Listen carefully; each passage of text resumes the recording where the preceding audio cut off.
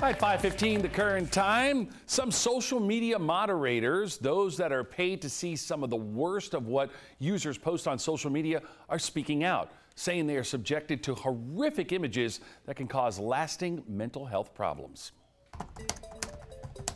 Behind the screens of social media sites, from Twitter to YouTube, there are human beings. Content moderators policing the boundaries of free expression. You always see death every single day. Sean Spiegel says he is haunted by his work as a moderator for Facebook, reviewing content that was often disturbing, graphic, and violent. I have seen videos of a babysitter choking a toddler to death. His story is one of many in a new report from The Verge focusing on Facebook moderators employed by Cognizant in Tampa, Florida. They want people to know what toll it takes on them. According to the report, the moderators make less than $30,000 a year and get a 9-minute wellness break to see an on-site counselor.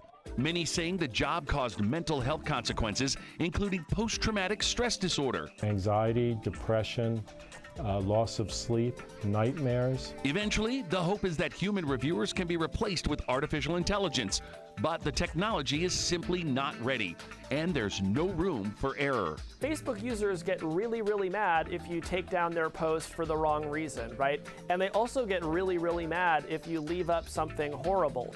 A Facebook spokesperson responded, saying in part, "We go to great lengths to support the people that do this important work and take any reports that we might not be doing enough incredibly seriously." Facebook announced changes in May, including additional benefits and higher wages for contractors, but some say it's not enough. All of us have to have some empathy, and that includes the companies. For those on the front lines against the dark forces of the internet.